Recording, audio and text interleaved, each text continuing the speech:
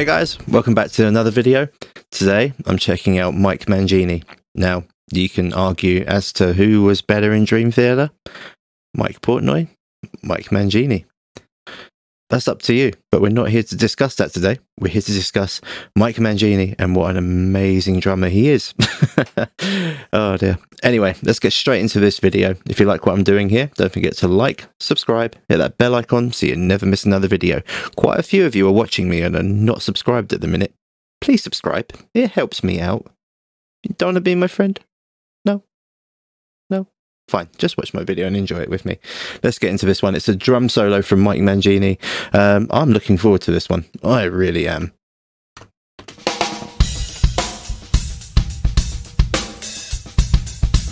Start already? This kit setup.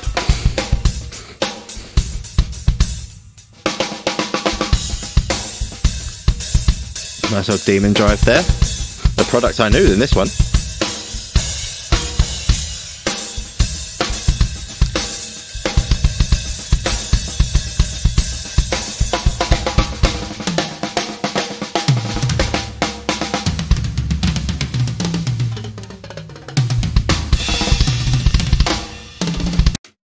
Am I the only one thinking, why is he wearing safety glasses? Seriously? He's that good, he scares himself he has to wear health and safety goggles. Oh dear, I've got to stop it with these crap jokes.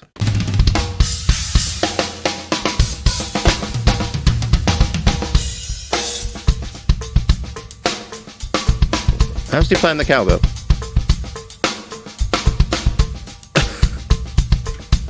Now see, in my last video, Thomas Lang was doing something similar, but with way more pedals happening. Am I missing something? Should I be doing this on one of my tracks at some stage? I don't think I could actually cope with doing it. As I mentioned in the Thomas Lang video, I actually struggle with a double bass drum pedal and a hi-hat. You know, this coordination level is way beyond me.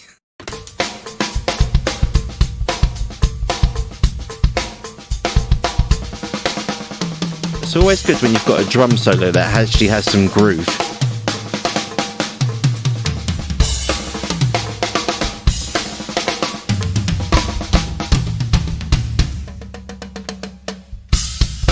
Such a weird place to put octobans, but it works. Oh, nice rhythm change up.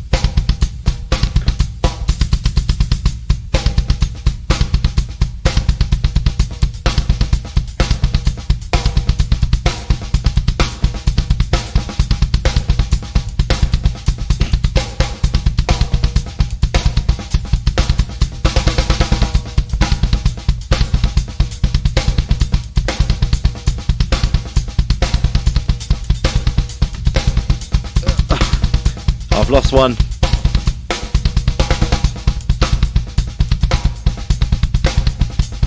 I'm trying to count.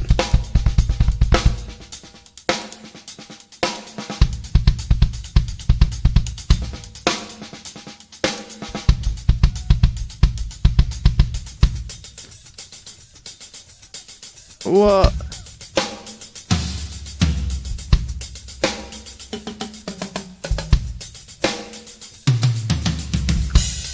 His eyes are always like 5 steps ahead of wherever he's going to hit. Like when he's going for the octobans, try and keep an eye on him. He actually looks up and then goes for them.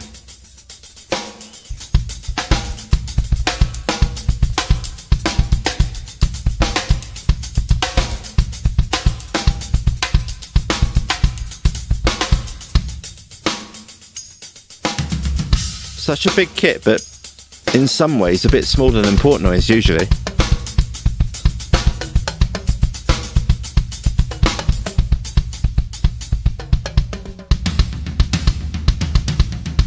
That floor tom sounds killer.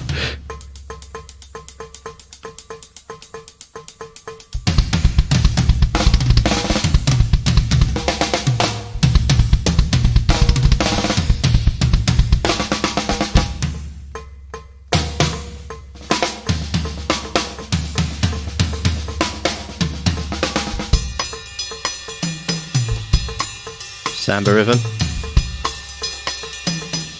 Whilst keeping a pulse. I'm telling you now, I'd struggle playing that. My independence is not that great.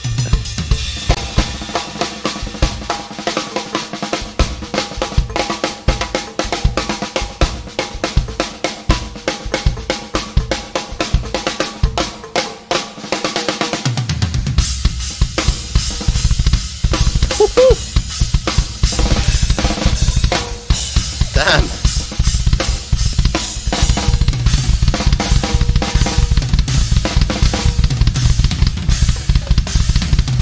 Oh, go away. How? I want to see the feet, please. Can I see those feet, please? I need a foot cam.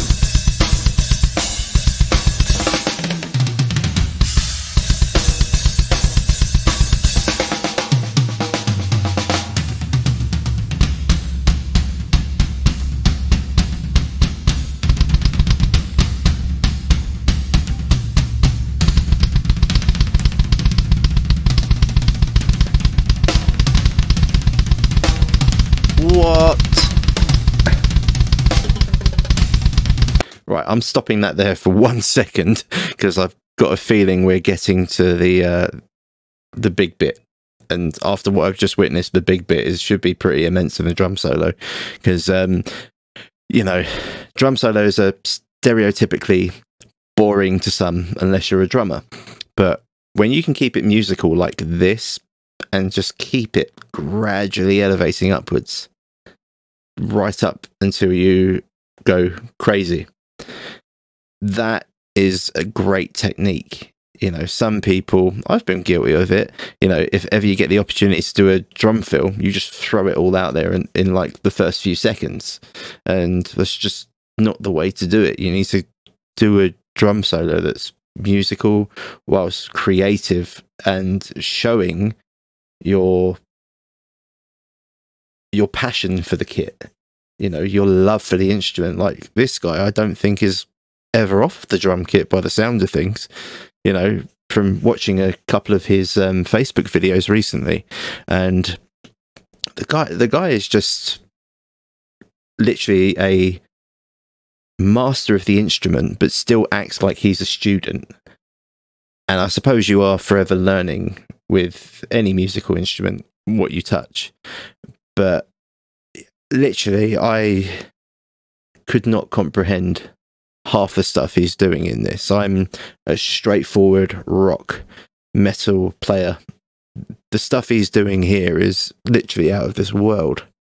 You know, I would love to have seen Mike Portnoy do something like this, but this is another level. And I'm sorry, Portnoy fans, I'm one of them, okay? But you cannot deny this guy was the right replacement for Dream Theater by a long shot. You know, if you haven't watched the audition tapes for when they were looking for a new drummer for Dream Theater, there were some amazing drummers that were coming through. But this guy, you can see why they've picked him. He is amazing, absolutely outstanding. Anyway, I'm going to shut up for a minute and finish this drum solo off. I'm hoping this is going to get even better.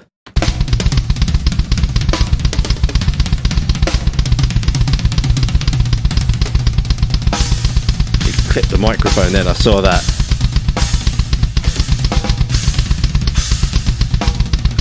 What? There it is, he's fixing it.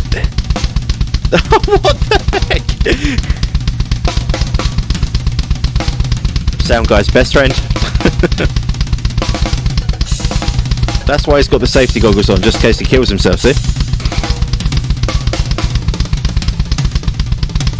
Hey!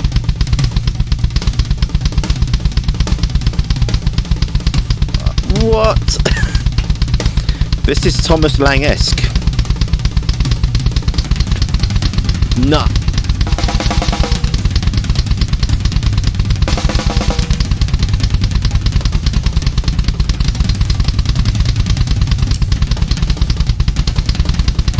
I would have at least clicked the sticks together a few times trying to pull that off.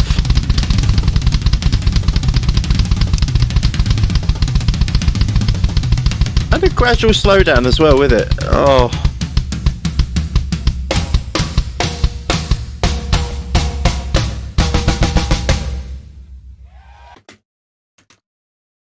What? Yet again, another video where I am speechless at the end of it. You know, if you haven't watched my Thomas Lang one yet, I'll put a link in up here or over here, wherever YouTube lets me do it. I'm still learning with all this stuff. But yeah, Mike Mangini, a god. You are a god, sir. Just like Thomas Lang, you are now officially in my top tier Hall of Fame of all drummers. You are insane. Thank you for watching, guys. I'm going to end it there because I'll just keep blabbering on about how good he is, and you've just witnessed how good he is. Thank you so much for watching. Don't forget to like, subscribe, hit the bell icon so you don't miss another video.